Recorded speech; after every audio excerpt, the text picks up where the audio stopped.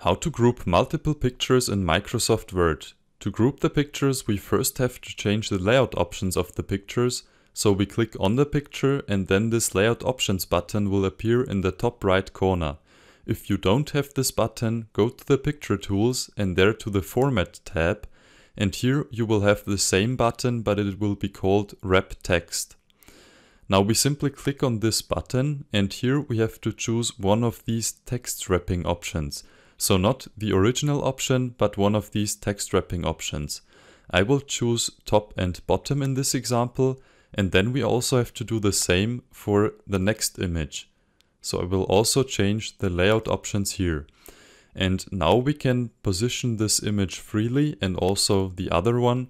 And to now group them, we select one of the images, hold down the Control key, then select the other image. And when we now do a right click on one of these images, we can select group and then group again, and these images will be grouped together. And here we can now move them as one unit. And that's it. Now you know how to group pictures in Microsoft Word. If you liked the video, please don't forget to hit the thumbs up button. Thank you very much and see you in the next video.